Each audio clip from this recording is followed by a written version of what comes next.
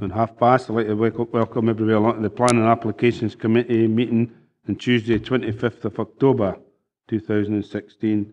Could we note that this meeting may be recorded and subsequently made available to the public for listening purposes? And could we make sure the mobiles are switched off, please? Lucy, have you got any apologies? Good morning. I have 17 members present. We are quorate. And I have apologies from Councillor Diggle. Councillor McGregor, Councillor Dick and Councillor McCaughtrey are not present but may be along later in the meeting. Lucy, have we got any declarations of interest? Nope. Could we go on to Aye. Lucy.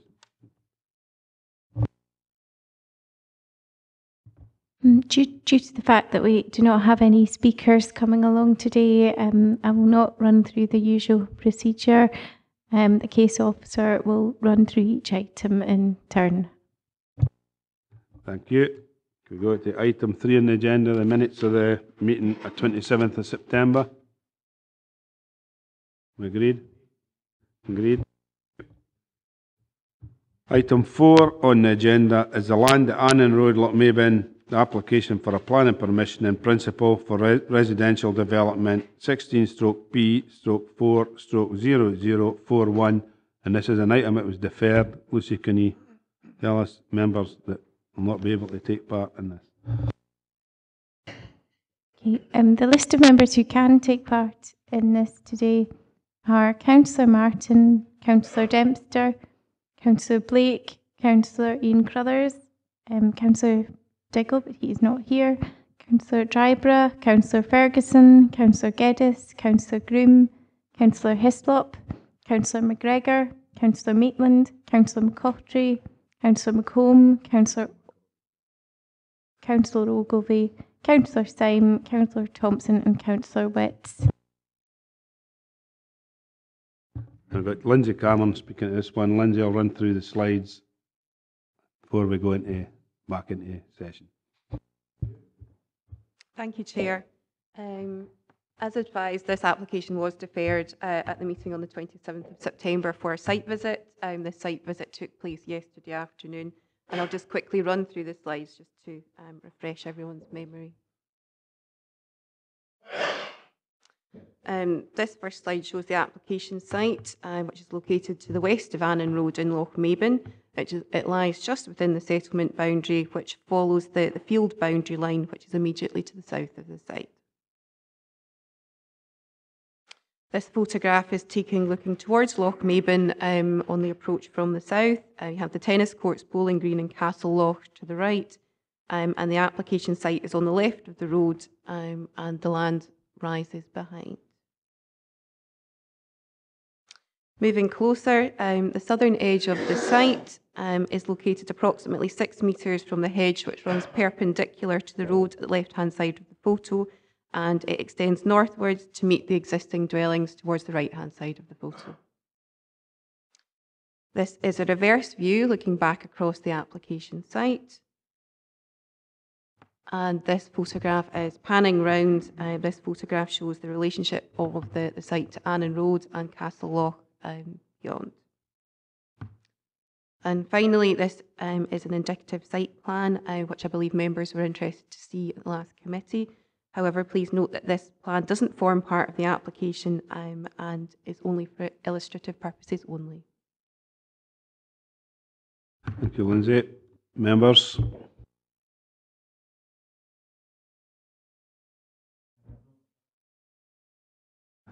Good. Thank you, Chair. I think it was helpful on the site visit yesterday. I think one of the questions that emerges is now seeing the site plan or indicative site plan, just to get a sense of the fact that there would be separate entrances for the different dwellings, possibly a couple of them being shared, and that would be directly onto the main road. I think within the papers it suggests there'd be no footpath on that side. But we did notice there's a kind of row of trees, obviously, which would obstruct visibility. So I'm just sort of curious what the thoughts are around that in terms of what we saw yesterday. Thank you. Yeah, in relation to access arrangements, the indicative site plan does show 2 shared accesses. However, there's no restriction on the number of accesses that could be formed in relation to this application. The Council Roads Officer is content that satisfactory visibility can be achieved and has recommended conditions in relation to street lighting and an extension of 30-mile-an-hour limit. In order to achieve visibility, it may be necessary to remove the existing trees, either some or all of them, and in order to ensure that a satisfactory level of amenity and a setting to the town can be achieved, some replacement planting could be required should the trees require to be removed. Ian? Yeah, thank you. No, that's helpful. And I think just in terms of the extension of the 30 mile an hour and the street lighting, I think it was suggested yesterday that that might be roughly where the current sign, the street name for Lochmaben, sorry, the town name for the Lochmaben sign is. But that's also in the vicinity of the actual path that goes off on the other side of the road to the walkway around Castle Loch. So there's like I'm just sort of conscious of the fact that where the boundary of the town would be, or where you might suggest it would be in relation to both sides of the road. Have you got any further detail on that?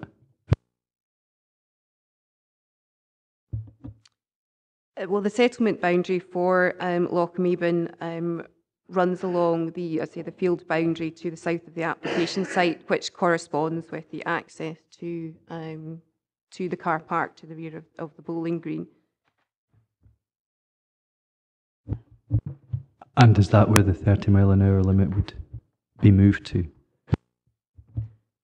In relation to the 30 mile an hour limit, it would be extended to certainly the southern end of the application site. The exact location would be determined in accordance with the road service. Yeah. Ian? Chairman, the site visit was very useful. I think Stephen's picked up on the main points, and I suppose there's been a local aspiration from the community which Stephen's picking up on in regards to them 30 mile an hour signs and where they should be located, and I think where Stephen's alluding to would be the appropriate place. So hopefully, if this gets approved today, that's something that's being listened to by the case officer who picks up on that at the time, as if a further application comes in. But happy to move the recommendations as recommended within the committee paper itself. Jane? I have no difficulty with the recommendation, but just as a sort of voice of a friendly outsider, looking at the aspect of Lochmaben as you come in, the condition that in there at 9, I think is incredibly important.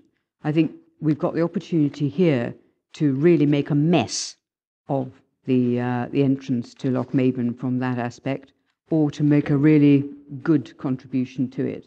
I think, notwithstanding what we were told yesterday, I think those trees are incredibly important, and the amenity. So I think what officers have got here, they are quite firm conditions, but I think as a committee, I think that it would be no bad thing to voice our opinion that yes, we agree with you, that in fact this should not just be allowed to slide through unchallenged, and that it's really important the way that this is orientated.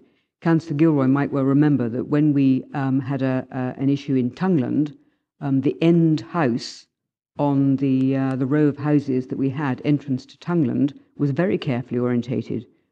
We were presented with a row of suburban, unprepossessing houses, and through the reporter, although it was challenged, we challenged the officers' recommendation, and the reporters upheld our opinion that it was incredibly important to do a proper ending off of the row of houses, and they were properly designed, and it was specific to that area. So with that, I'm absolutely happy to agree. Ira? Nothing further to add. Jim? Thanks, Chair. My colleague, Mrs. Maitland, is quite right to stress the sensitivity of the southern part of the site. There is also sensitivity with regard to amenity in the northern part of the site where it narrows quite substantially. But I would assume that these issues will be covered when a full application is submitted. So, this is an application in principle, and I have no major objection to this at all. Alistair. Thank you, Chair. I'm taking a slightly different tack from people here and looking at paragraph 4.13. We're always warned not to look at the application as is. Nevertheless, on the top of page 16, I've written in the margin of my notes, speculative conjecture. We are told that there may be potential for planning permission to be sought in future for further residential development. I don't know why that is there. I thought the whole purpose of planning was to look at the situation as is. And I am concerned that this phrase is here. I'm also puzzled as to what seems to me a contradiction between the first sentence of that paragraph and the second. In the first place, we are reminded, the second sentence and the third, we're reminded that anything less than 5 dwellings is not liable to provide affordable housing. And yet in the ultimate paragraph of this, the ultimate sentence of this paragraph, it says, I had to read this about 5 times and I was still none the wiser. In order to ensure the matters of affordable housing and public open space are addressed under the current application, any planning permission should be restricted to a maximum of 4 dwellings. I don't follow that. That seems to be saying to me we have to consider these matters of affordable housing, although this is a request for only 4 dwellings. David. Perhaps it's too early in the morning, but I don't get it. There are 2 specific issues there. There is the fact that you've got a larger area of land to the west beyond the application site on the land which rises up that also falls within the settlement boundary. So if you like, the first part of that paragraph on the top of page 16, consequently starting there, is really just putting down a marker that should a further application come in for additional houses beyond that area that of the application site, that would trigger the requirement for affordable housing, open space contributions, etc., etc. So really, this is saying within this current application site, what is being proposed, we understand from the indicative plan, is no more than 4 houses, which would avoid the need for these things to be triggered for this application. And accordingly, that's why there's a condition that's just actually holding it to that. Because if it does come back in with an application for more than 5 or more houses within the current application site, that would trigger all sorts of additional requirements, which we understand the applicant doesn't want to go down that route. So that's why there's a need for a condition here to make it clear that this site can accommodate the 4 houses, which the indicative plans have shown could be satisfactorily accommodated. The other bit is really, say, a marker for the future that should any additional applications come in, because the wording in the supplementary guidance says it's cumulatively or individually will require. So in other words, this would be seen as phase 2 potentially coming in behind. Now we understand from the meeting yesterday that there's no intention to do that. That's fine. So that paragraph really won't follow through in that instance. But there's 2 issues, as I say. It's the additional bit of land and the current application. Because 4 is acceptable, then it's conditioned to that. Thank you. No other members? Oh. Yeah, so that's actually got me thinking now. So say there was a phase 2, but it was actually a phase 1 for a new developer on the same parcel of land, which subsequently became, how do we tightly protect or ensure that an abuse of that doesn't happen? As ever, planning permission runs with the land, not the developer. So you're quite right. The owner of the land here can get planning permission and then sell it on, which is why it's important to put down a condition that's stating that with this application, we're looking at a limit of 4. beyond that, I don't really want to go into realms of speculation for the remaining land, because we're informed it's not likely to come forward, and as Councillor Woods does point out, then you've got to look at what's before you today. Ian? It was the same question as that Stephen's just asked, because it seems unusual. I take on the point, if a large scale site, you'd have to understand, because you have a phasing, but it's a very small scale. Sounds a bit complicated to me. Maybe I take on board what David's saying, and I take on board what was said yesterday as well at the site meeting in regard to that particular aspect, but it just seems a bit unusual. Archie? Thanks, Chair. I think some of the issues that Jane and other members have raised is something that we've done before. This is a planning in principle application. Perhaps a full application should come back to the committee when it comes in, so that we can make sure that the issues that were raised are addressed at that particular point.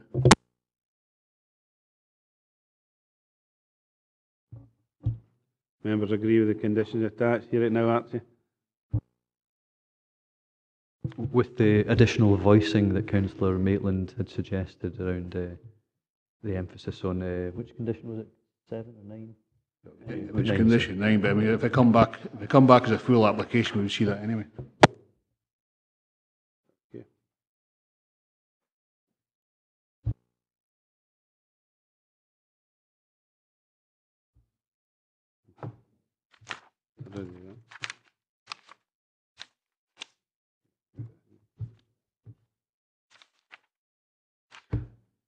On to number 5 on the agenda, Windy Standard Wind Farm, Carsphairn Forest, Carsphairn planning application to vary condition 6.42 of the deemed planning permission reference EC 3/37 issued by Scottish ministers, condition restricting access to the site of heavy good vehicles to certain specified times, 16/P/2/0172. And we've got Chris McTeer speaking on this one. Whenever you're ready, Chris. Thank you, Chair. Only one slide for you today. Not as interesting as Lindsay's, I'm afraid. It's more a procedural application than anything else. This application relates to Phase 2 of the Windy Standard Wind Farm at Carsphairn Forest.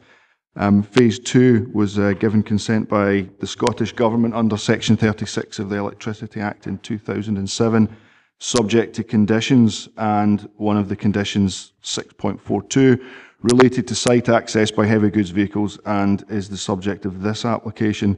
The condition was added in the interest of road safety and the amenity of nearby residents, and restricted access to between 7 AM and 6:30 PM Monday to Friday and 8 to 1:30 on Saturdays. The Phase 2 infrastructure works began in 2014 and are now substantially complete.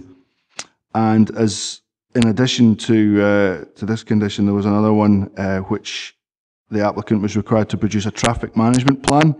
And part of this plan was to identify abnormal loads coming onto the site. And in this case, the management plan identified the delivery of turbine blades, which would require a police escort whilst they're on the public road. Police Scotland have indicated that they will only provide an escort for these abnormal loads out with peak traffic times, and in this case it would mean evening deliveries to the site, which will bring the deliveries into conflict with condition 6.42. In normal circumstances, if the council were approving something like this, we would include a backstop on the condition, which would allow a degree of flexibility in exceptional circumstances. It would be something along the lines of the times and days, unless otherwise agreed with the council.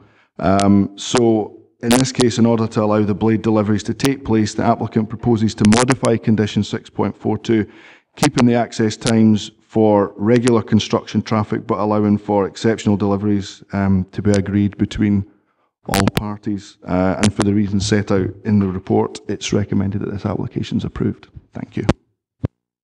David. Hi, thanks, Chair. Yesterday morning at quarter to 8, another colleague here and myself were heading for Lochmaben. We got to Brownrigg Loaning and we were stopped. And after a few minutes, this great long lorry came across the roundabout at the junction of the Lochmaben Road and the bypass. That one got across, then another one followed it. That one got across, and then a third one followed it. When the third one got across, eventually traffic started moving, and a number of vehicles in front of us turned left, so they were following these three vehicles, these large vehicles. We were lucky that we were going to Lochmaben, and the Lochmaben Road was chock-a-block as well, and that stopped people on the Annan Road getting across. Now, where these vehicles came from and where they're going and where they continued after that, I don't know. But it's absolutely ridiculous that these vehicles are on such a road. People are trying to get to their work at 8 o'clock in the morning, 7:45, and they're getting stopped by these vehicles. These vehicles, in my view, should be taken off the road by at the very latest 6:30, 7 o'clock in the morning. And they should be travelling, maybe start 8 or 9 o'clock at night and travel overnight. There's no way that if these lorries were going to Sederunt, the only place they would cars would be able to pass them would be on dual carriageway. And they could be stuck there until they got to Sederunt, and God knows how long that would take. So I think we need to look at the travelling of these. I appreciate, Chair, that this is not what's on application, but it's how we need to address that issue as well. It's diabolical that these vehicles are stopping people get to their work at starting times in the morning, and no doubt it's happening other times in the day. I think it is actually on the application, that. Apply to that, Chris. Obviously, I'm unaware of the particular one to which you're referring to, but it is a standard practice that a traffic management plan is required for wind farms, and you have to have an agreement with Transport Scotland and the police to get the appropriate times. What we're being told with this current application here is that the police are not willing to allow exactly what you experienced. So I think it's probably to be commended that they don't want to have a repetition of that. And for that reason, that's forced this particular application to come forward. Ian? Thanks, Chairman. I think Councillor McKee's outlined the whole business case in regards to this application very well. I think that's the reason it was here in front of us, just to try and avoid this. And I would certainly, even with a more emphasis that he's put on it in regards to the circumstances come across himself, that I would certainly move the recommendations to approve. I think it'll alleviate any potential further traffic pressure or movements on A75. Alistair? Well, I have an issue not too dissimilar to the one raised by Councillor McKee, Chair. Obviously, I wouldn't want to raise it, under consideration of this particular item of business. I've already sent an email to the council, to Alistair Speedy, in relation to the council's role, or possible role, as not only as planning authority but also as roads authority. And this is in relation to a consented wind farm in the Wickenshirt area. I suspect that my colleague Councillor McComb may have had a similar email this morning, and it's issues off-site which is causing inconvenience. So, as I say, I think it would be worthwhile perhaps raising that or discussing it briefly with your leave later on. But I don't want to say any more at this stage in relation to this application, Chair. Archie? Thanks very much, Chair. Along with Ian, once we get the recommendation, I'll fully support it. But I do agree that the traffic management plan should take these things into consideration when we're moving forward with them. Jane? It wasn't absolutely clear to me from the report why we actually had 6.42 or equiv in there in the first place. So, I mean, why did we restrict it in the first instance? David? Honest answer is we didn't. That was something that the Scottish Minister has attached as a condition. But I think, as Chris said at the outset, that the reasoning behind for them attaching a condition was in terms of road safety and residential amenity. Patsy? Yes, it's just to do with condition 6.42. How would you be wanting to reword it exactly? And and how often would the condition have to be disregarded? Is it once a month? Is it every week? We're not very aware of that. And if it's a Scottish minister's recommendation, can we fiddle it? I mean, can we tweak it, rather? Sorry. Sorry. I think a new word's a bit better, Patsy. Tweaking it. Aye, David.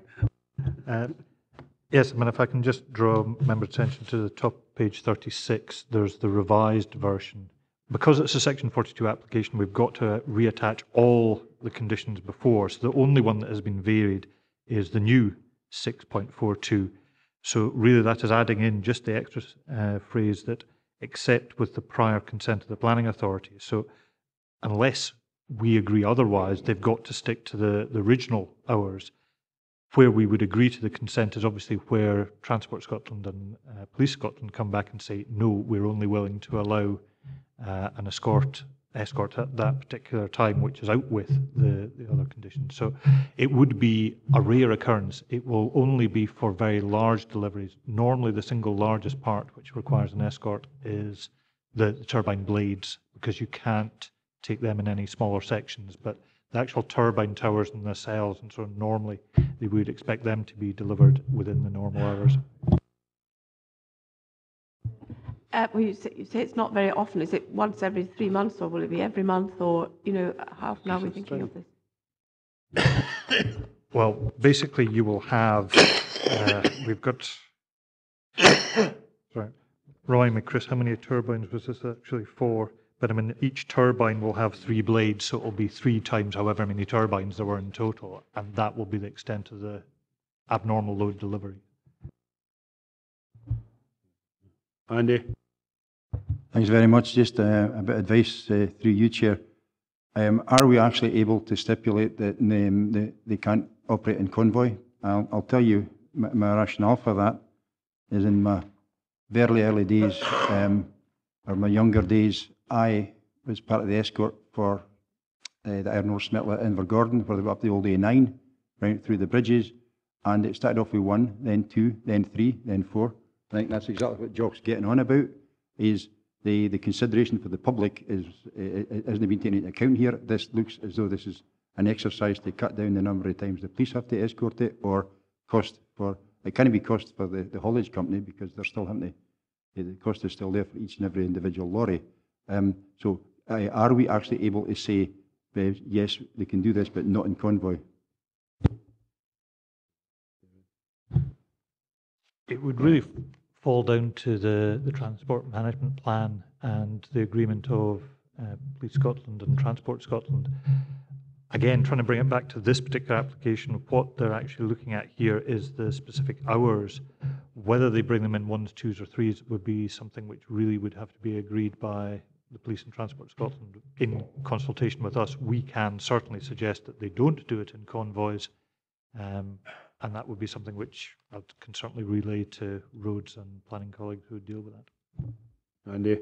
Thanks. I think that'd be really helpful, David. And just a bit of hindsight here, it's a wonderful thing. Maybe if we'd had a better idea what the transport plan was, you know, it would have given us a clear indication. I know it's a procedural paper, you're absolutely right, but we need to be seen to make sure that the people that we represent as a committee, everything else, are actually being respected. I think, and this is probably the right way to describe this. I think, as David said, they will be getting in touch with the Police and Transport Scotland and give our opinion what we do. Chair, I take a different view. I'd rather see them in convoys, because if you've got, it's not just the blades, because I came out of our house and onto the bypass, and the nasal and the bit where the blades go into the actual, like the propeller middle, they come in separate, so they need a convoy. Now, if you're going to have 150 pieces going up there, that's 150 times. You've got to have a police car in front, a police car behind, nobody able to overtake them. Surely you'd be better having 5 at a time. Yes, it's a long convoy, but they don't get out the road. They stay on the road till they get there. Now, you're as well having 30 times that than 150 times that. It seems a sensible thing to actually reduce the condition as what's in the paper. But we've also got nighttime traffic, which our economy relies on over in the west, where we're going to the ferries. Now, when is a quiet time in that A75? Because you get different times all through the day. So to say that, oh well, we'll just have it off peak, does that mean say every 2 hours, and it'll take longer than 2 hours for those blades to get along the road? are they going to have to pull off somewhere to let the cars go to the ferry traffic? I think we need to look at that as an area in the traffic management plan. What are we doing to protect the economic viability of our ports at Sederunt? Kieran Ryan. I think the traffic management plan will be down to the police in the Transport Scotland. Is that right, David? Percentage down to the police in the transport. Jim? I think maybe Alistair Geddes' suggestion with a wee discussion afterwards, it might be useful. But my take on that point I was making is, if a police ref's got in one long vehicle and they have they create a backlog of vehicles, they can pull it in and allow them by. You can't pull a convoy in. And I've followed tractors in convoy, and it's the most frustrating thing. So you get one by maybe, and that so there is an issue, and maybe it's a useful discussion for later. Archie? Chair, it'll be interesting to see how often Police Scotland will be available for convoys because of what they're happening with different communities as well. But I've just been given a good idea to take forward to Enterprise and D&G that I'll take forward for escorting vehicles for wind farms. The members agreed? Agreed. Item 6, Hardgate Primary School, Hardgate Castle Douglas, planning application for the erection of a detached nursery building, 16/B/2/0208. And we've got Judith speaking in this one. Whenever you're ready, Judith. Thank you, Chair. Yes, it's an application for proposed nursery building at Hardgate Primary School in the village of Hardgate, Castle Douglas. The first slide is the application site, which is on the edge of Hardgate Village. It includes the existing primary school and also the existing prefabricated nursery accommodation. The application site fronts the public road called School Brae, which links the villages of Hardgate and Lochmaben. It's a closer up block plan. The existing primary school building is this. This is the nursery building. We've got the playgrounds up here, and this is the tarmac play area of courts. The proposed nursery location is in the north of the site on this grassed area to the north. Yeah.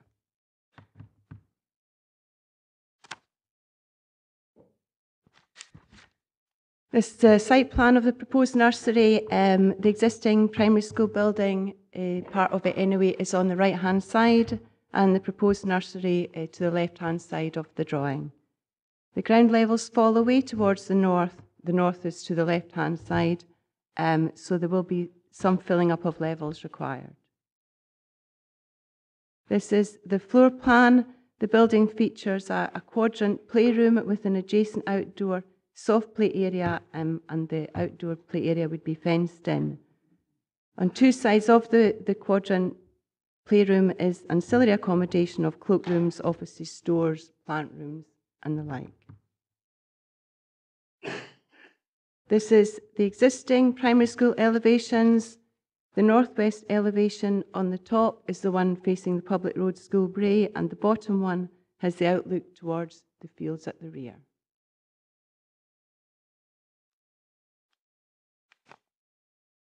This is the elevation. These are the elevations of the proposed nursery. The first one in the top left is the one that would be facing School Brae. Next to it, in top right, would be facing the fields to the rear. The middle one left is northeast elevation towards Hardgate. The middle right is the elevation towards the existing school, and the one at the bottom is the elevation from the courtyards across towards the soft play area, and the two doors are from the internal playroom.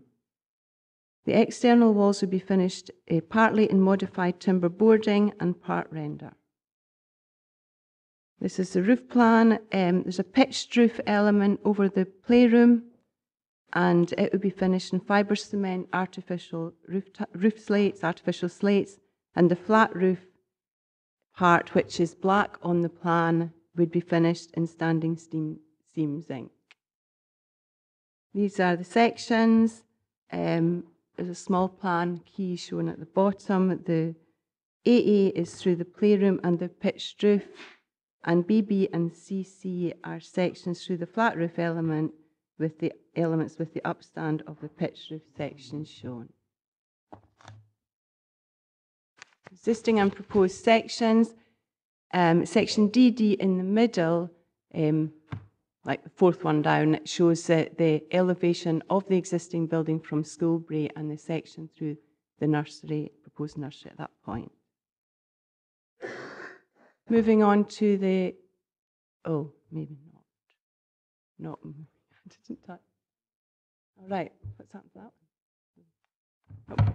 Oh, right. Moving on to the photographs, the images. This is taken from the C58, which is a public road on the other side of the village, taken across, and I've marked in there where the proposed nursery would be.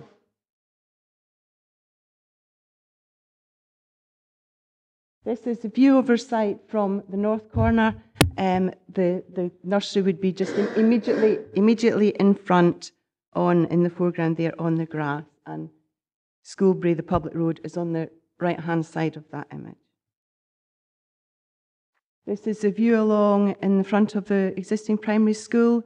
The road, Schoolbrae's to the left-hand side of that image, and the nursery would be through the gates in the grass in this part in here. This is just taken from the gates into the grassed area where the nursery would be, and you can see Hardgate visible in the distance. This is just taken from the road looking into the site, with you can see existing school buildings on the right-hand side. This is the rear of the primary school. You can see the existing school building is made up of the original stone part plus various extensions. The existing nursery accommodation is just available, just sticking out of the corner at the end of the building there. It's quite a tight site, so it's difficult to get pictures, but this one here is taken from the front, looking along over the existing prefabricated building. And this is not taken on the site. This was when I asked what the fencing would look like, that I was supplied with this to show what the fencing, which would enclose the soft play area, would look like. So in conclusion, and as detailed in the report, the application is recommended for approval, subject to the condition on finishes. Thank you, Judith. Members? Thanks, Chair. I'm actually delighted that they're actually starting to address the accommodation issues there and support this application. The only one worry I've got here is that the last sentence on 1.2, it's an area designated by SEPA with surface water medium likelihood of flooding, and there doesn't seem to be anything in the decisions as to how we're going to address that. The conditions, yeah. So, I mean, if there's a way we can word that so that it makes sure, because we didn't want a catastrophe in our hands at a later time, and then somebody's got to say, who the hell gave plan permission for that? Other than that, I'm totally delighted with the plans to address the issue about the provision. There are really just very, very small parts of the site, and it's surface water flooding, and it's just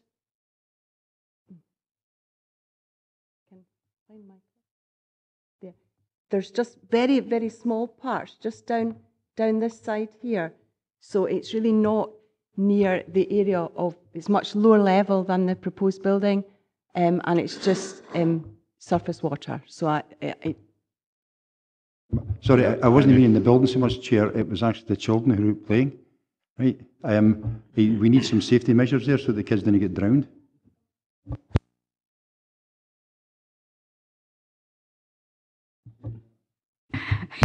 Well, I certainly don't want anybody drowned, but I think we're maybe slightly over-egging the pudding, given the topography of the area. I just wanted to say I commend this. I think it's a good design. I'm a little doubtful about the fencing, which I think looks a bit like a dog run. But the rest of it, I think, is to be commended. And I'm very glad you did actually show the the current arrangements in Hardgate for the nursery, which have been like that, I think, for the last 20 years. And I'm very glad to see it being changed. So I would commend this and agree with the recommendation. Thanks, Chair. I'm just a wee bit concerned about 1.4, where it says the ground would be raised locally. It will be raised, but it will still be over a foot below the level of the adjacent playground. Now, I assume a very effective drainage system is going to be put in, but there is no mention of that. You know,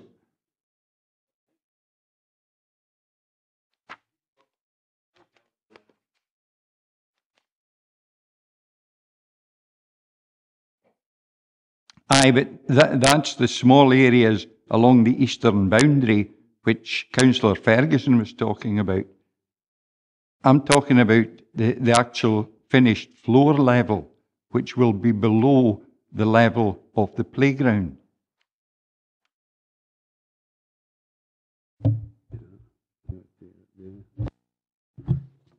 Chair, I think the slide that Judith's got up there actually shows the situation quite well, that they will be raising the ground level for building the nursery, but there is a relatively small slope down. That's something which would normally be covered at the building regulation stage, just to ensure that it is properly trapped and drained. So I wouldn't foresee that as any significant challenge given the level of fall there. Patsy? Yes, it's just a reassurance from Judith. You're taking in some of the present green space to do this. Is there enough left for that size of school?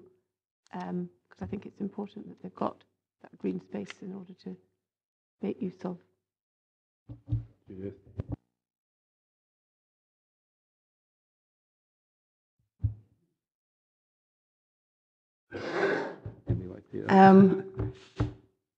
I assume there's plenty space left, but we haven't done an assessment on pupils and amount of space if that has to be done. But it's been designed by the architects department, our architects department. But has anybody consulted with the education department that this is that they're not losing more?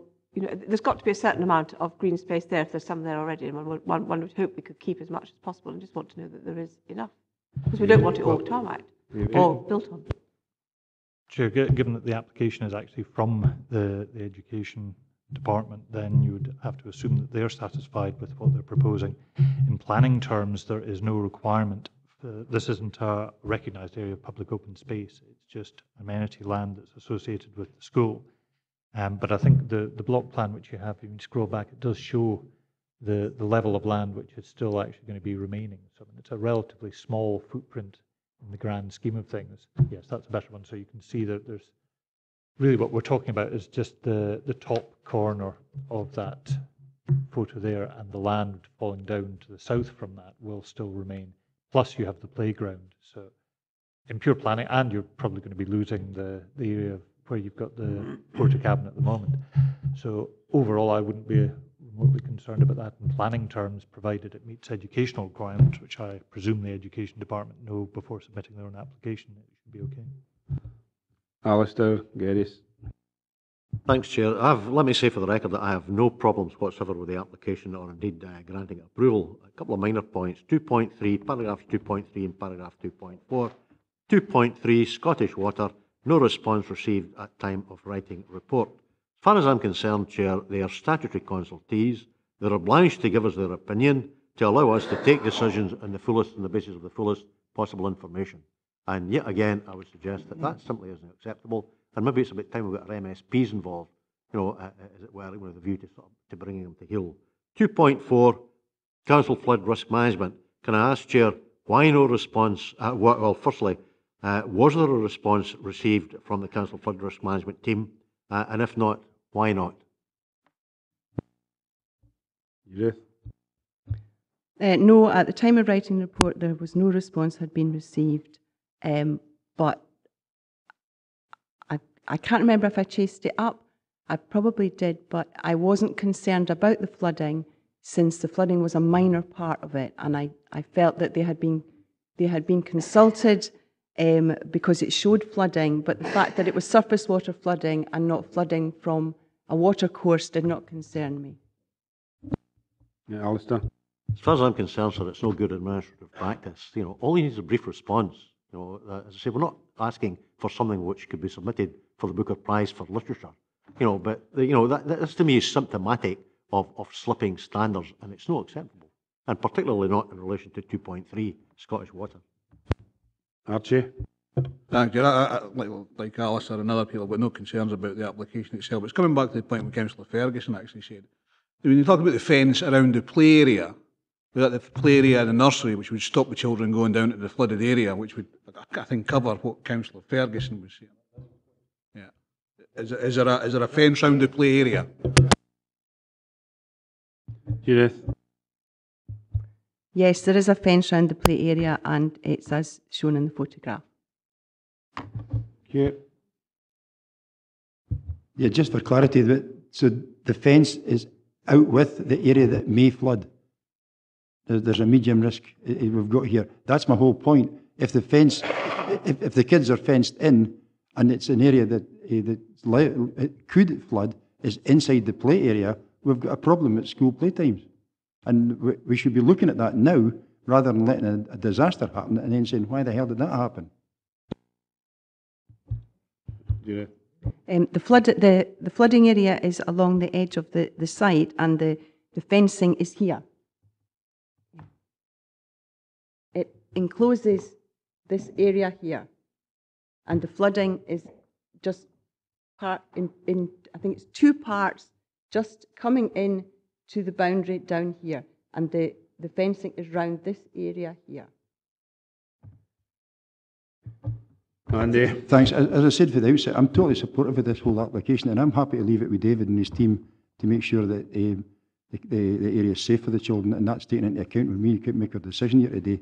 And other than that, I'm perfectly happy. I'm delighted, in fact, at this development, but I'm just worried that if we have metal fences and there's an area where it could flood, where it could end up with a pond or something where some kids could actually get into danger.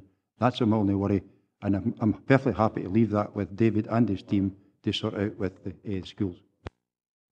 Alistair? Thank you, Chair. I'm absolutely in support of this development.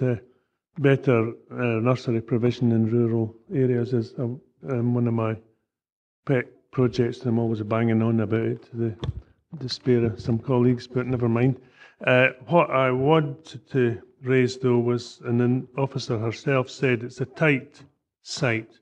So I presume that during the construction phase, the work of the school and the existing nursery will go on. So my concern is for safety, and I presume that that's going to be taken on board. Ian? Thank you, Chairman. There's been a lot of discussion about flooding. I think we've got to remember that this site is near the top of a hill, that if there was going to be any minor flooding, it would be very... Wait a minute, Ian, and Alistair wants an answer. Health and safety will be taken.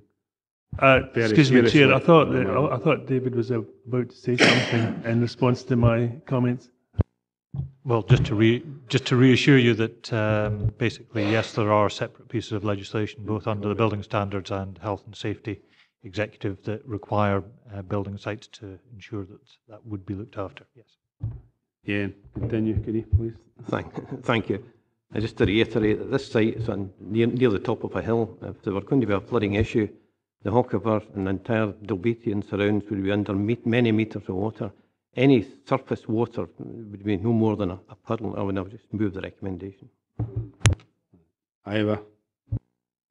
Chair, I'm not going to move against it, but I don't think it's a good design. I don't like the look of the building. I'm a pitched roof man rather than this fancy flat roofs, but I just thought I'd have my say as well. Right, no more. Members in agreement? Right, thank you. Their business, call it a meeting. As I say, members are agreed. I think Alistair suggested that we could maybe have a short discussion on the transport issues affecting some of the wind farms. Alistair. Very grateful to you, first of all, Chairman, for allowing me to raise the point. The thrust of my question, sir, would be how detailed and how far-reaching are our traffic management plans? Because the situation this morning, Guy had sent an email into which I was copied. He wasn't best pleased. At 7 o'clock in the morning, I had a couple of vehicles bringing in wind farm component parts. Hadn't been able to get access. It's a consented wind farm application, obviously. Hadn't been able to get access to the wind farm. Lay up and a lay-by, which, after all, Chair, is what a lay-by is there for. It's in reasonable proximity to certain houses, not all that many, but it was a cold night in Mid-Galloway last night, and according to the complainer, they switched on the engines and the vehicles probably to keep themselves warm, before this, I think, would be about between 5 and 6 o'clock in the morning. As I say, disturbed the peace, according to him. And as I say, Kilgalleog have come. Sorry, I shouldn't have said that. The wind farm operators have come back and sort of tried to justify the situation. It seems to me, I've already contacted Alistair Speedy, asked what the council, if anything, can do from the point of view of being planning and roads authority to help to ameliorate such situations. But it seems to me, Chair, that the issue is how far-reaching and how reasonable can conditions in a traffic management plan be. I know it's an unusual set of circumstances, but it's not just taking the stuff to the consented wind farms. As I say, in a case like this, in certain circumstances, they may have to, the transporters may have to lie up, and it can, as a consequence, can be causing, as it were, annoyance to people who are having to live in reasonably close proximity, as the complainer does. And that's the issue. I suspect that other members may have met it on behalf of constituents, and it would be worthwhile looking at whether or not there is any power we can exercise in an effort to try to ameliorate complaints of this nature. Thanks, John. It's much the same, and I'll give an example of the Sanker one. There are vehicles consistently parking in Blackaddy Road on the only single footway that they cover it completely. The vehicles and sit overnight with night heaters running. That's what you're talking about, Alistair. They've destroyed a 150-year-old bridge because it had a 7.5-ton limit on it. We removed it to accommodate them. The bridge has been knocked down now and it's lying in bits currently. And I've had to raise roads issues with Keith Brown because I've got a wood extraction, I've got Scottish Power putting a new transformer in, and I've got this wind farm going in, and the road's being destroyed. They've created passing places and they park their vehicles up there. And the thing about the traffic management plan is there's a 20-mile-an-hour agreed speed limit that nobody adheres to.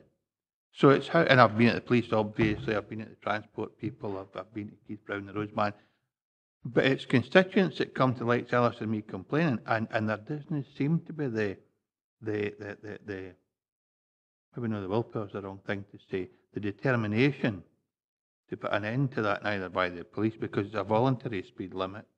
These folk are parking, but the police have bigger issues in managing their force, and apparently menial tasks don't excite them.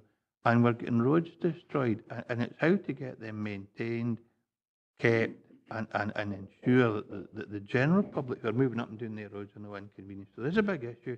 If Alistair sees it in the west and I'm seeing it in the north, I presume it will be prevalent elsewhere as well. Is there anything in the planning that we... It's quite a tricky situation. I'm listening carefully to what members are saying. Yes, there is a planning condition on most wind farm applications requiring a traffic management plan.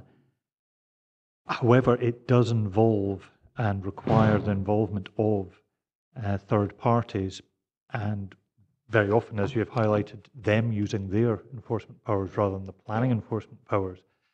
We can deal with physical structures being unauthorised.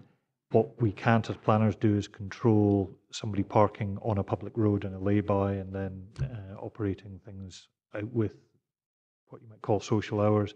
We can't control speed limits. These are all things that actually fall to other parties. So it's a little bit frustrating for me. I'm totally hearing your concerns, but some of them I can't actually address. We do have to require a traffic management plan that we can control. We can make sure that it does have all the things you would expect to see included in it, but very often we're entirely dependent on what comes back from local roads, Transport Scotland, and indeed Police Scotland.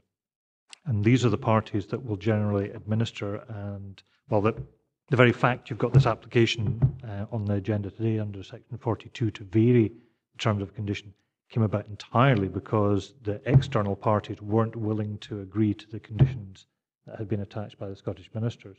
So those parties do have a very strong influence in the outcomes on this. What I can do is, unfortunately Robert Duncan's not here. Robert, as the respective team leader, normally deals with the wind farms and the discharge of traffic management plans. If it would be of use for members who are concerned about this, I can try and arrange a separate meeting with Robert and myself and the respective roads officers to try and just hear what the concerns are and to explore the extent of our powers and what we can deal with and what we can't deal with. Jim, I'll let you back in, and as I say, I think it's kind of pointless us going round in circles with things when we've not got the meter answer. So I think what David said would be a pretty good idea, like to have a separate meeting with the relevant officials here. No, I think that'd be useful as well, Chair. The only thing I was going to say was just how stringent can we apply conditions, because if you go to many of these roadworks now on the A-trunk roads, there's a convoy vehicle that controls the speed of the vehicles going through. So if folk aren't compliant, we'll maybe have a position where if we're going to call it back in the future, we can insist that convoy vehicles manage. It's somehow to move forward to a position where we can give constituents confidence that they folk will adhere to the traffic management plan that's agreed, because you always advise us there's no point in putting conditions in that you can't enforce, and we're agreeing a traffic management plan that's no use to us. That's no use either. Right, I'll let you in, David, if it's just a quickie. It's just a quickie. We're talking about traffic management plans, and what we've looked at today is access to the site. But what about when they come into the region and get to the site? It's all the damage and inconvenience they're causing. Somebody set a record that lot yesterday come from Newcastle, so God knows what kind of disturbance they've done across the country travelling to Newcastle. And it's these issues as well. It's not just the site that's an issue. I don't think Chair. I don't think the traffic management plan just includes going into the site. It'll mean getting from the port or everywhere they bring them in to the site. So as I think it encompasses the whole range, not just going into the site. Yeah. And it's nothing to do with the traffic management, but it's actually to deal with the company on site as well. I've dealt with recently the Beckburn, which is just across the border, and actually talking to the site manager is a good way of trying to get some of the roads defect issues sorted out, because they do have a budget which they can give to local authorities to say, can you do that part of the road for me? So if you talk to the site managers, who will then go into the project manager, they do have a budget for that particular thing. David? Yeah, there's a number of different issues here. The Section 42 application, which you've just considered, was to do with access to the site. It wasn't to do with a traffic management plan. As Chris alluded to earlier, there was a traffic management plan condition as well, but that wasn't the one that was varied. In terms of the maintenance of roads and damage, which is directly attributable, then that is covered normally by what's called a Section 69 agreement, or even a Section 96 agreement under the Road Scotland Act, which covers that, so that there's normally a survey before and after taking place, and wherever works or damage is directly attributable, then that's the developer pays for that. Really, in terms of the enforceability, the condition requires the submission of a traffic management plan to be agreed by all the relevant parties. Thereafter, it's some of the issues we can enforce as a planning authority, but many of them we can't, and that includes things like speed limits and so on. That's where you're dependent on other parties.